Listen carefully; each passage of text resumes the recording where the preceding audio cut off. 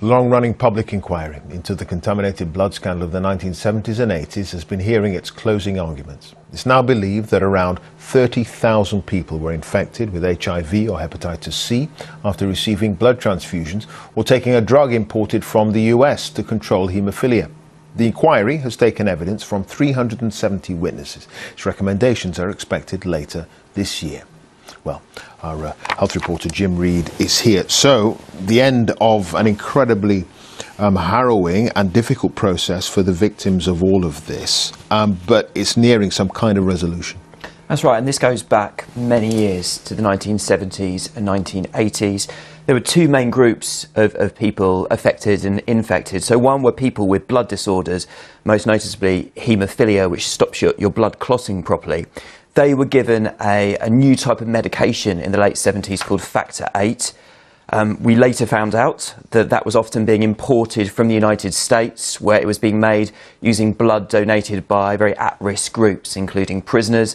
As a result of that, we know now that more than 1,300 people contracted HIV. Many of those people were children.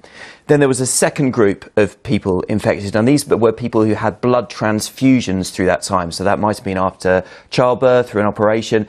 And again, through this inquiry, we now know that more than 25,000 people are thought to have been infected with mainly hepatitis C as a result of that, and we think over 2,000 of that group probably lost their lives.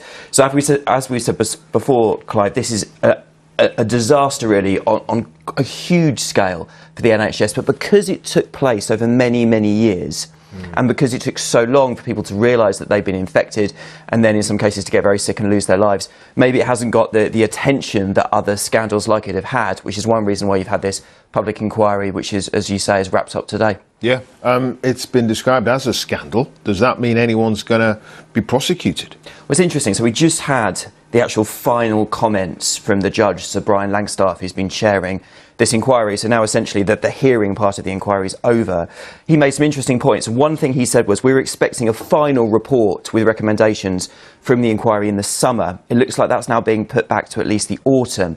And one reason he talked about needing extra time was because if someone is criticised, officially criticised by the inquiry, it's called the Maxwellisation process, they have to be given notice so they can respond. And he made it clear in this final statement that people would be criticised, which I think many victims and many families of the people who've lost their lives will be thankful to hear. So we've got that process, and as we've said before, various witnesses in this whole process have talked about what other action could be taken, most notably Andy Burnham, now the Mayor of Manchester, of course, but was a former Labour Health Secretary. And when he gave evidence, he talked about maybe corporate manslaughter charges being necessary in the future. So certainly, even though this part of the inquiry is over, I don't think you've seen the last of the people and organisations really being potentially brought to account. Yeah, and you have covered this story for quite a while now and followed all the proceedings. What has it been like for the victims, for the people who were in there, finally having their day in court, as it were? I think it's been hugely significant, actually, for the victims. I think one major criticism that's been made is that they haven't had an opportunity to put their side of the story and explain what has happened. And that's one thing that this public inquiry has allowed them to do. So, you know, looking at some of the statistics, they've taken live witnessed hearings from 370 people over the last 5 years. Many of those are people who've been infected or whose relatives have been infected. It was one whole week that I sat through, which was all about a school in Hampshire, a state-run boarding school called Trelaws, where a number of young haemophiliac pupils went. And we know now, because of this inquiry, that 72 pupils at that school later went on and lost their lives.